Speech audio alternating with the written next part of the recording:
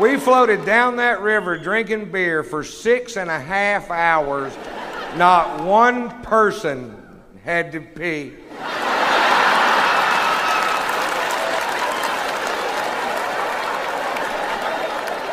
Is that normal? I'd like to think my friends wouldn't pee on themselves. I know I would. That was the best thing about tubing the river. You could just paddle up to somebody you don't even know. Talk to them while you're peeing on yourself. That's relaxed right there. If you're floating down a river, drinking a beer, peeing on yourself, there's no tension there, is there? Ladies, don't get it twisted, though. We love you like a motherfucker. Whoever wrote this statement was real honest, man. Can't live with you, can't live without you. Living with you is a motherfucker. Y'all motherfuckers will find a way to fuck up a relationship when it's right at its best. You know what I mean? I don't know why y'all do it. It's autopilot. Things are too good. I must fuck it up. We need to talk. About what? See, that's what I'm talking about.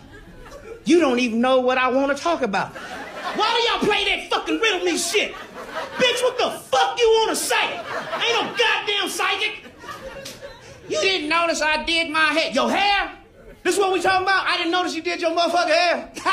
You did it. You like it? You gonna fuck up this relationship with that bullshit? All right, bitch, let's play this game. You didn't notice I got a new gray hair on my left nut. Now we both didn't notice some shit. Hey man, it's me. Stopped by your house earlier and seen the boat was gone. Your wife said you was fishing with Jeff. Whoever that is. Anyways, just thought I'd call and say I hope you hook a 10-pounder. Then I hope your line breaks. You lose your favorite lure. You fall out of the boat. Lose your favorite rod and reel. Did I do something? Is it me? Call me when you get back. I'm driving in a car, and my friend Billy's driving, and my friend Kenny's in back, and I broke wind ever so daintily. The next thing I know, we're in a guardrail, and my friend Billy slumped over, and he's mumbling. He goes, I said, Billy, what's the matter? What are you saying? Oxygen! Now, Kenny has his jacket wrapped around his fist. He smashes the window open. He's got half his body hanging out, breathing for dear life.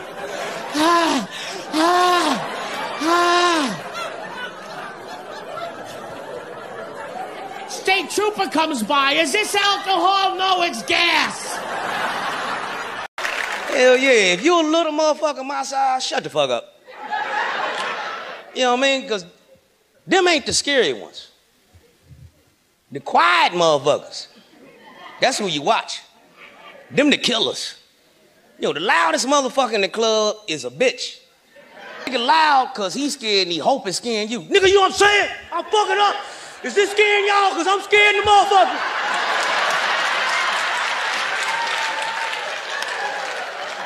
Real killers are quiet in the motherfucker. They don't dance, they sit in the club and hold the wall up and just be looking. And, you know, they constantly got a grit on their face. Do a slow stroll through the club, and they praying the whole time. God, don't let me kill nobody else today.